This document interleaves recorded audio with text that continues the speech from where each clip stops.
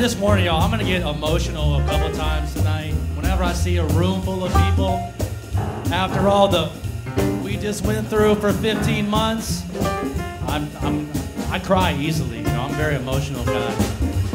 And I love seeing everybody in here in this room full. Give yourselves a round of applause, everybody. We're very glad to be here at Montreal Jazz Club in Austin, Texas. We're gonna be playing a bunch of music tonight. Some of us gonna swing, some of us gonna be Afro-Cuban. Either way, grab a drink and enjoy yourselves. Here we go.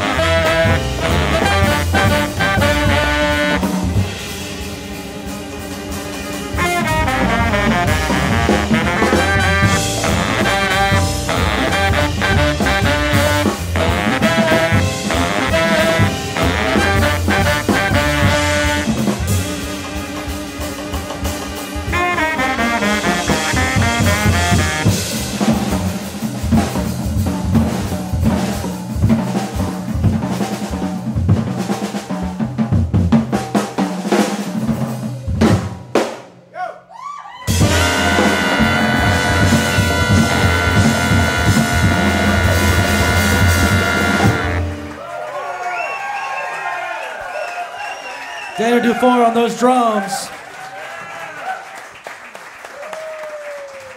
Elias Hasselgirl on his tenor saxophone.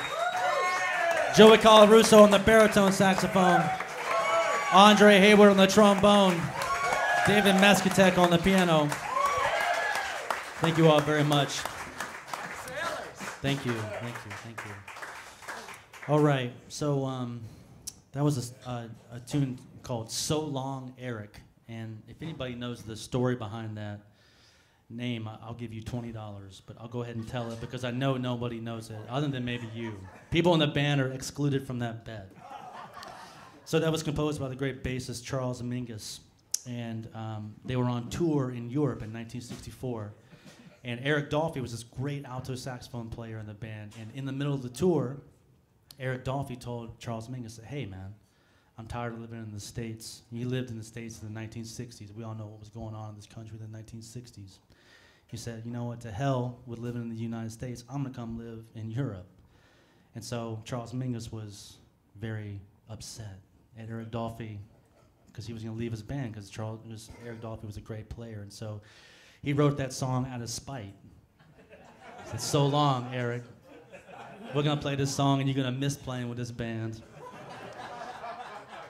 Anyway, So Long, Eric by Charles Mingus. We're gonna play a song now that was composed by myself, and I wrote this in honor of my hero, the great Louis Armstrong. This song is called Pops is the Tops.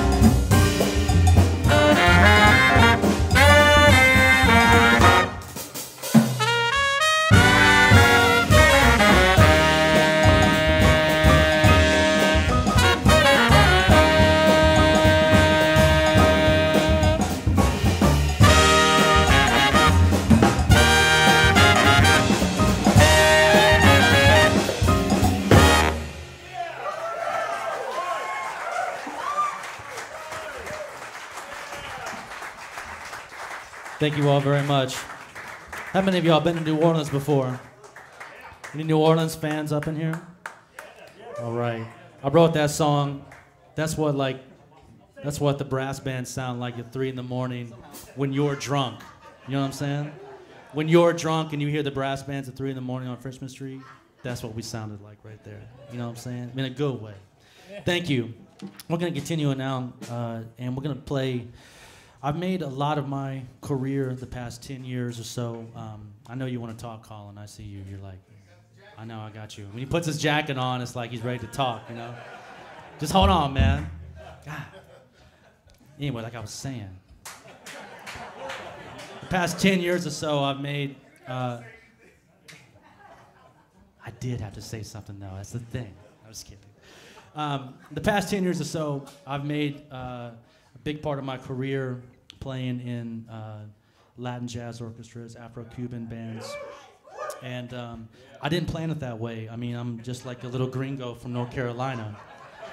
But I don't know. I was drawn to that music, and I was given opportunities to play in bands like Arturo Farrell and the Afro-Latin Jazz Orchestra, and I'm currently a member of the Bobby Sanabria Multiverse Jazz Orchestra. These bands based in New York City. And I've been extremely blessed to play in those bands and travel with them and tour with them. And I wanted to bring some of that to Austin. I know there are bands that play this music here in Austin, but I wanted to, I wanted to lead it. I wanted to do the tunes. And so we're going to play some songs now that have that Afro-Cuban vibe. And, this music was so important to the history of this country, and particularly in New York, because, this music, Afro-Cuban music, salsa music, it was born in New York. And this music, I mean, it influenced artists, it influenced poets, influenced cooks, chefs. Because it was the fabric of the cultural background of New York in the 1930s and 1940s, in places like Spanish Harlem, or other places in New York that were not, or were culturally more hip than other parts of New York. You know what I'm saying? So anyway, before we play that stuff, I know Colin wants to say a couple things. He's itching. He's got his talking jacket on. Mitch, put your hands together for Colin Shook.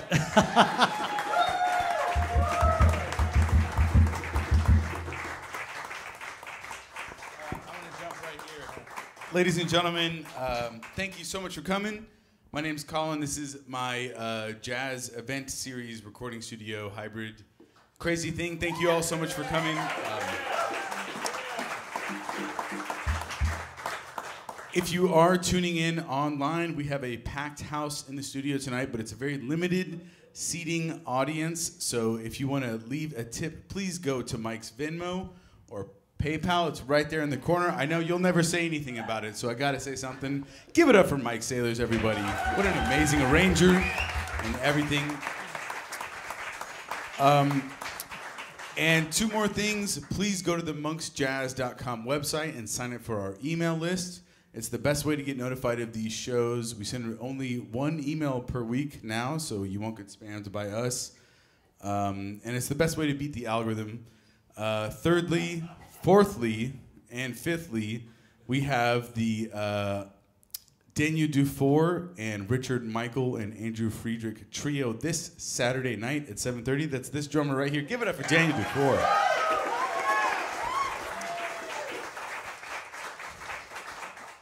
And let's see, Cameron Riggs. I always confuse Christian, who's here, but Cameron Riggs is a piano player in town.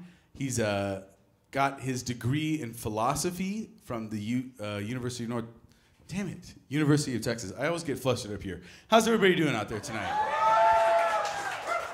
I'm derailing your whole gig, man. I'm sorry. But he's a fantastic piano player and played with all the guys in town, and he never got to do a jazz recital because he didn't major in music, so he's doing his freshman recital here on Sunday. So please come check that out. And we've got 4 more shows next week. So thank you all so much for coming. Please come back to the East Side. And what do you have up next again, man? Thank you. Colin Shook, everybody. So we're going to shift the musical focus of the night to more of a Latin vibe, and I know you waiting for it. I can tell. Yeah, I mentioned this to a couple people. I've seen some of you before, and I mentioned to some of you that I was going to be doing this, and that's right. That's the thing. You see, I don't speak Spanish either, man. I wish I did, man.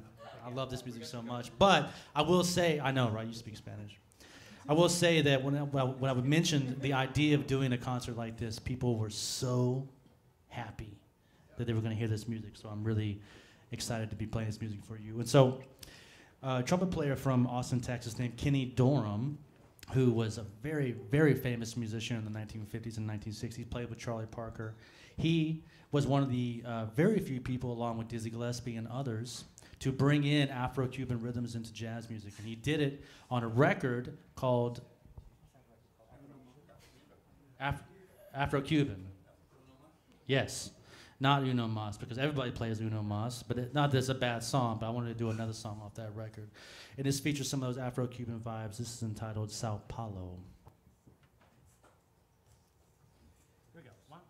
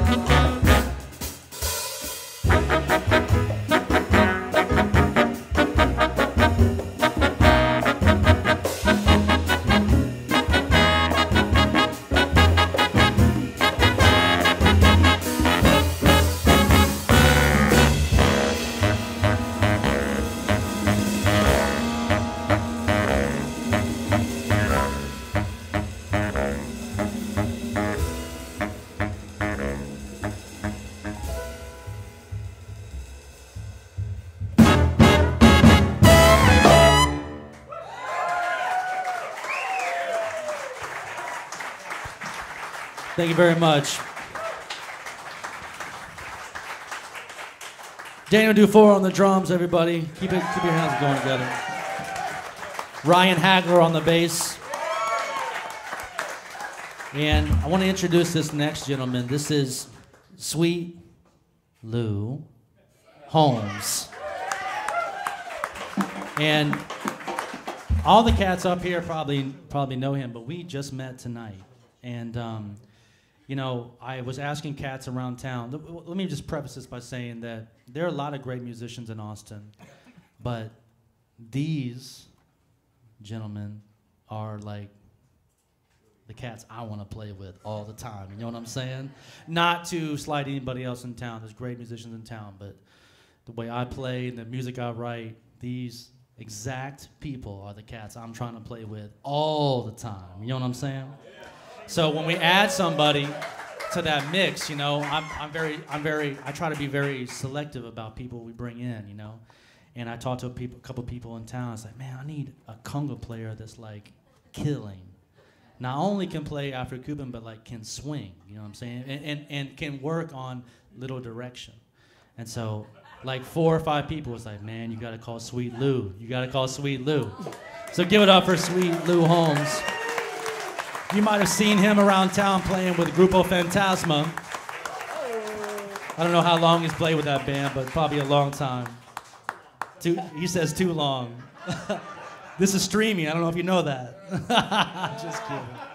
So we're lucky to have him up here, and I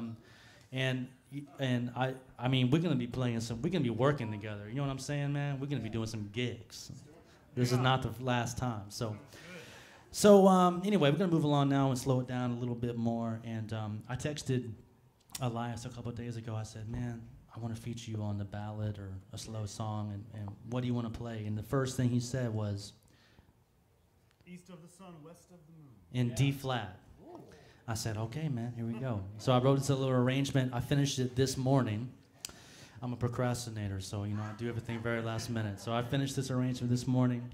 I think it sounds pretty good, and it's going to feature Elias in his beautiful tone that he gets on the tenor saxophone.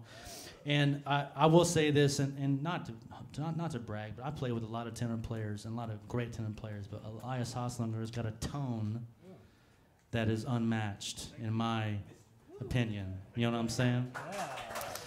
So every time I do one of these gigs, I always want to feature Elias on a song so you all can hear his beautiful tone and the way he plays his tenor saxophone. We're also going to feature the great David Mescatek on the piano on this one. This is East of the Sun.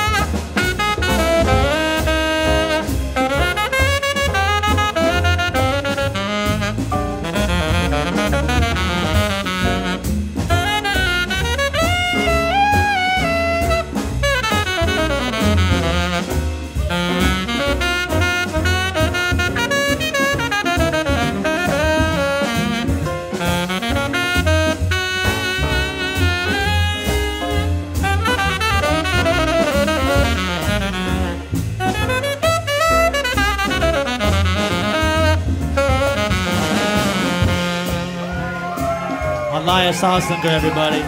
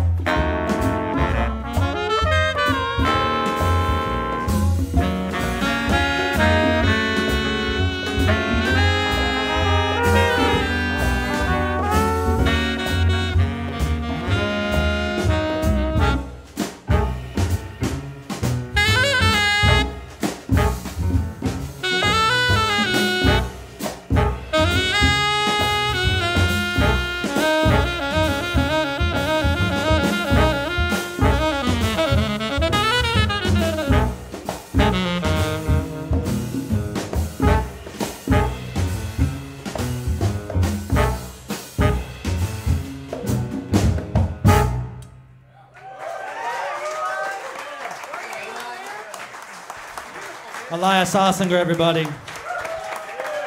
I told y'all, didn't I? I told you it was going to be good. David Mesquitech on the piano.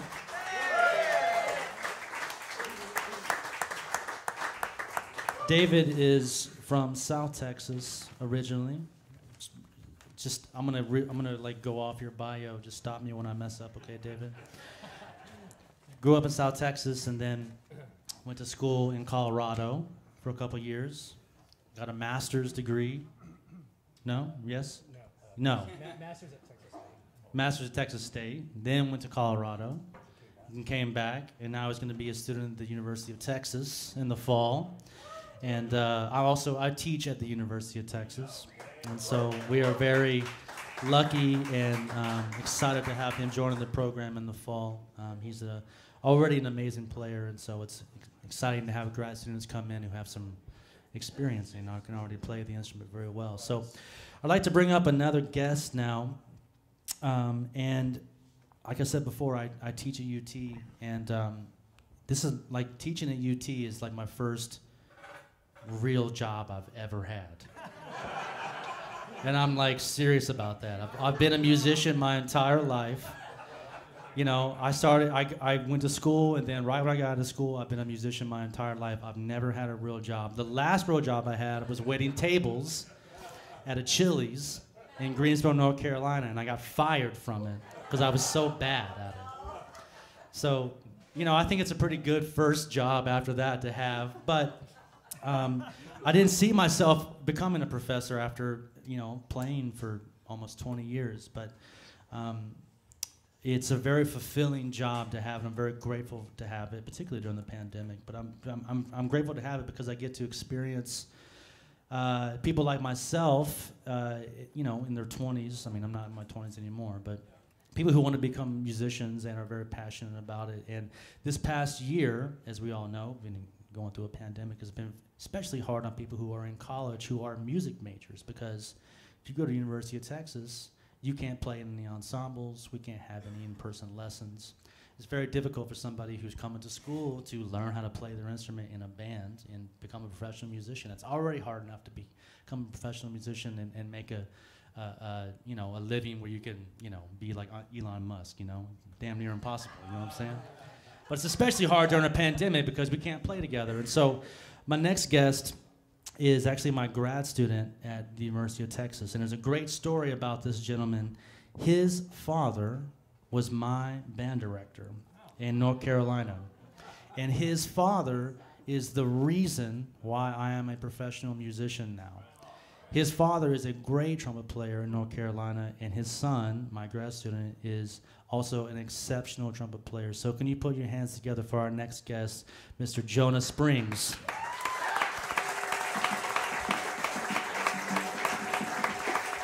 Now, Jonah is somebody that, like David, even though he's a grad student and a student at UT, he's already had a lot of professional experience. So when he plays, he doesn't play like a student. You know what I'm saying? He's a great lead trumpet player, and I thought about him when we were going to do this next song. I was like, man, Jonah would sound great playing some high notes on this. So we're going to play this song that was composed by Mario Bauza for the great Chucho Valdez, and this is entitled Chucho.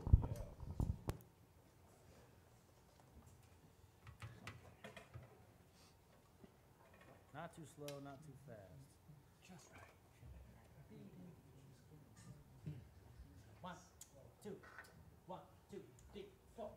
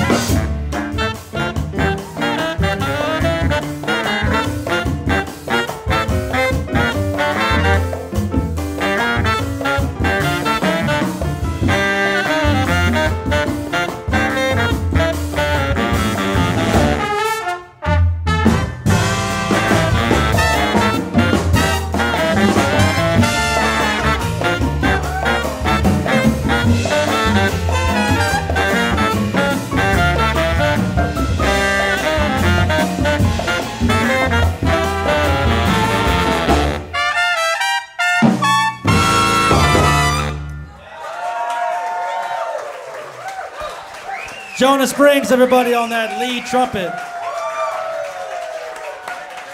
Sweet Lou on those congas. One more time, Jonah Springs on that lead trumpet. All right, all right. Whew, man. Tell you what, man. Gosh, that's a hard song to follow. Dang. What we can, thank you. What are we gonna do, man? I'm sweating through mine, I tell you that. I don't know about these other cats up here, but I'm sweating through mine. And a cold beer. You dig? You dig? Colin, we just have time for one more, right? This is a long one, so this is probably gonna be our last song of the night, y'all. And wow, I was expecting a lot more sad sounds than that, but that's okay. Well, no, I'm just begging for him. And but before we do this last song, I just want to thank you all for coming out here tonight on a Thursday night. Give yourselves a round of applause.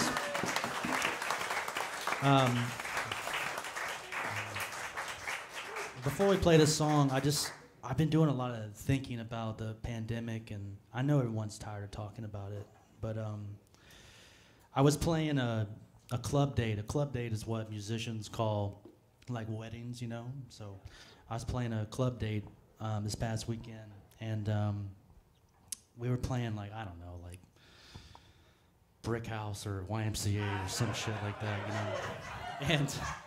And I'll be honest with you, I started like, I told you I'm an emotional person. I started like crying in the middle of it. And I'm getting emotional talking about it now, but it's because there was this guy, and the band I play with, if you're watching, you'll know this guy I'm talking about. This guy, you can tell he was like dancing like no one was watching. This guy had been in his house for 15 months, and he didn't give a... This dude... Before even like the dinner got served, he sweated through his shirt, sweated through his coat.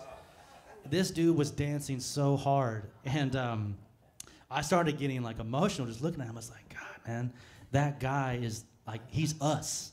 He's everybody in the pandemic, like coming out of the pandemic, right? And it's like ready to get back at it, you know? And over the past 2 weeks, I've had like a lot of gigs, and it got to be like almost too much. Like even this morning, I was like, oh man, I'm getting too busy, and I don't know how I stayed this busy for 20 years. And in some aspects of the pandemic, I'm like kind of sad to see go. Like I like not having anything to do, you know? I like that, you know? I met some cool people during the pandemic. My golf buddies are here, they're sitting over here. We've been playing golf 2 or 3 times a week.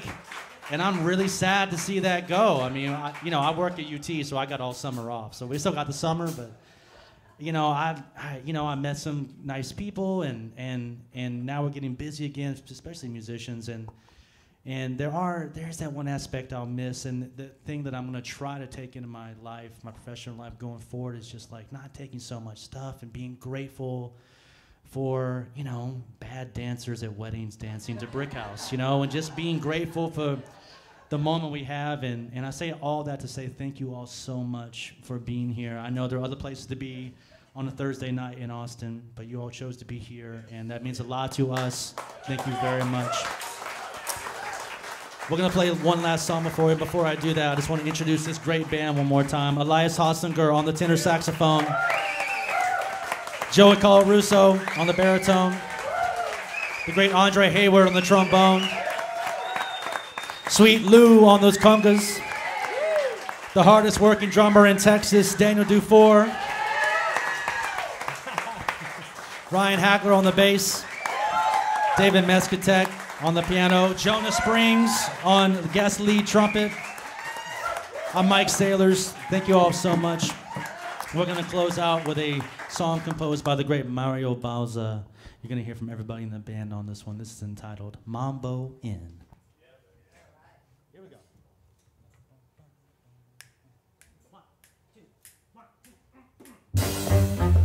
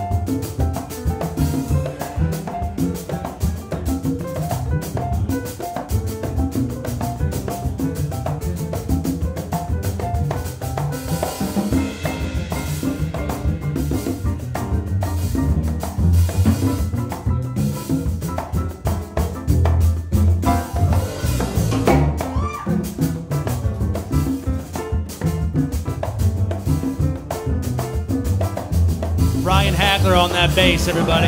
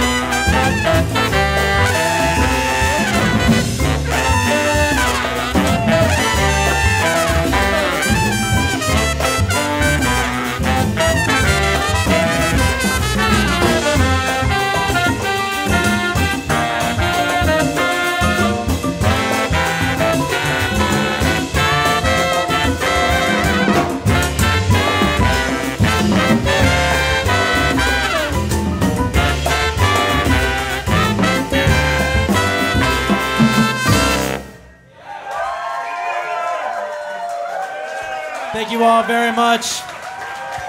Thank you, Monks Jazz Club. Colin Shook, keep your hands together for him. Thank you all very much, and have a great night.